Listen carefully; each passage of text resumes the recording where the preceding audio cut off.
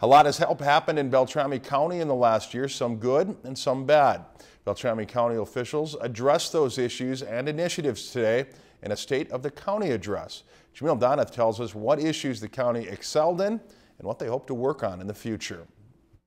I think it will be wonderful for the city of Bemidji. Road maintenance, aquatic invasive species prevention, forestry management. We're just on the cusp now of getting into some new timber sales in the park. Beltrami County officials broke down the major accomplishments in 2013 in the State of the County address Tuesday. We've got some really neat people and a lot of change happening in Beltrami County. It's just really important to be sharing information with people, to take the fear out of what government, big government might be, and to hear it directly from the people that sit in those meetings and make those decisions. Highlighting improvements to poor road conditions. Bruce is bringing state-of-the-art efforts to not only rebuild the roads, but to take care of the ones that are good. Increasing lake service patrols to keep AIS out of area lakes. I work at Lake Bemidji State Park. Aquatic invasive species has been a big issue for us. And expanding Bemidji's regional airport. That's right here in our home, and that's bringing business into our communities. One of the looming issues in Beltrami County is funding the Health and Human Services Department.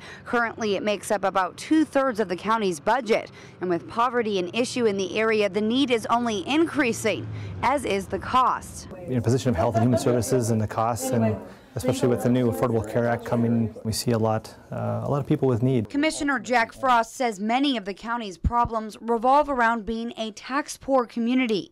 We need to be vigilant to protect our tax base. But by helping the community understand Beltrami's unique issues, it makes it that much easier for the county to find the solutions. Jamil Donath, Lakeland News.